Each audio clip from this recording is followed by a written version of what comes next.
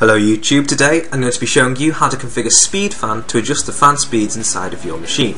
There's a few reasons you might want to do this, perhaps to blow some dust out of the fans, to cool your machine down more, or to have some random fun. This isn't supported by all models of machine. Some laptops don't necessarily work with it, as the manufacturer locks the setting to adjust the fan speeds. It's only controlled by the machine itself. So let's get to the configuration side of SpeedFan.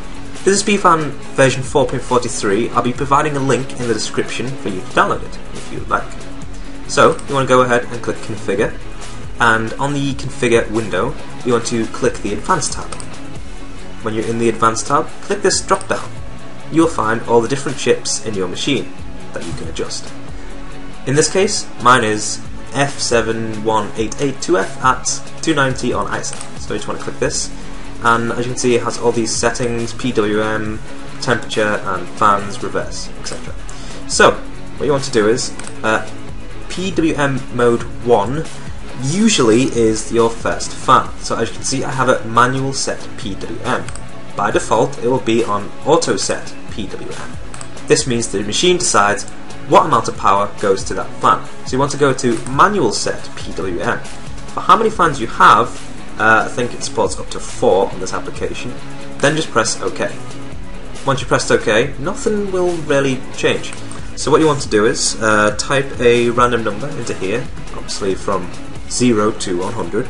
So let's go 70% on fan 1, and let's go 0% on fan 2. So fan 1 is my CPU fan, and fan 2 is my case fan.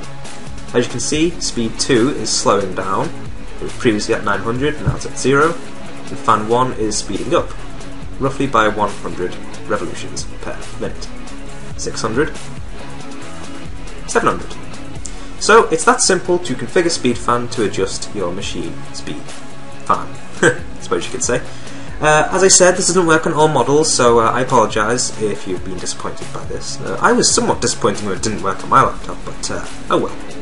There's a similar application like this for Macintosh. I don't know exactly, I can't remember what it was called, but I'll put that link in the description as well, just in case you want to adjust something to Macintosh.